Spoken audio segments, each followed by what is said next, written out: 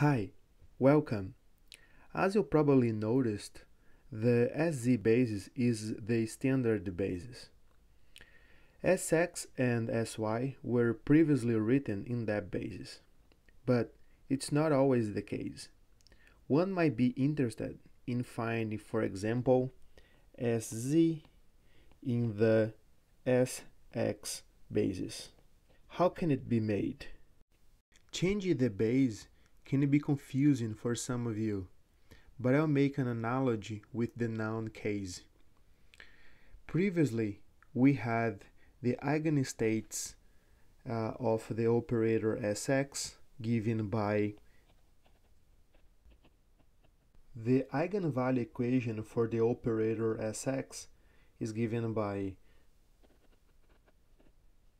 Therefore, if we assume an Sx represented by a general matrix, as we did previously, like this, and we plug the eigenstates of the operator Sx into the eigenvalue equation, we will find the Sx representation in the Sz basis.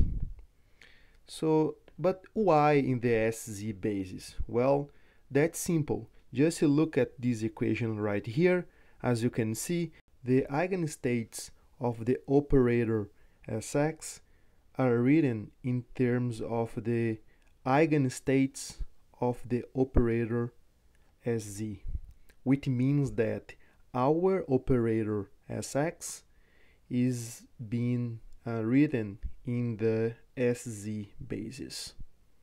Based on this analogy, if we want to write the Sz in the basis of Sx, first we have to write the eigenstates of the operator Sc as a linear combination of the operators of the Sx. But the eigenstates of the operator Sx are known to be.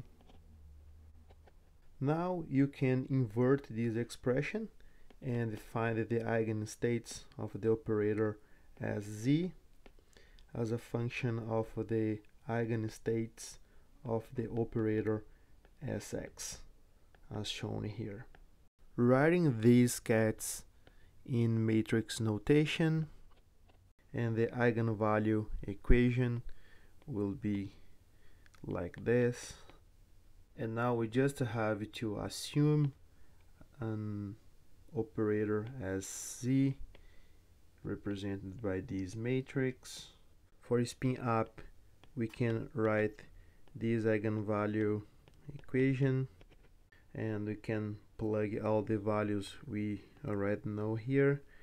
As Z is represented by this matrix, the cat plus is given by this. These terms cancel out. If we multiply here, we end up with A plus B equal to h bar over 2, C plus D equal to h bar over 2. For spin down, we can write this eigenvalue equation, plugging the noun values here. Now the two entries are 1 and minus 1, because this is the matrix representation for this component. These terms cancel out, and if we multiply here, we have A minus B h bar over 2 and C minus D plus h bar over 2.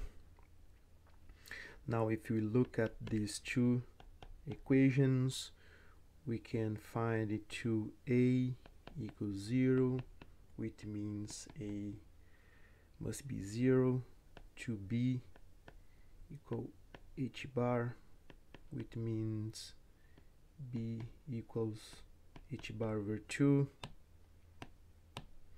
if you look to these two equations, we have 2c equal h bar, then c equals h bar over 2, 2d equals 0, which means d is 0.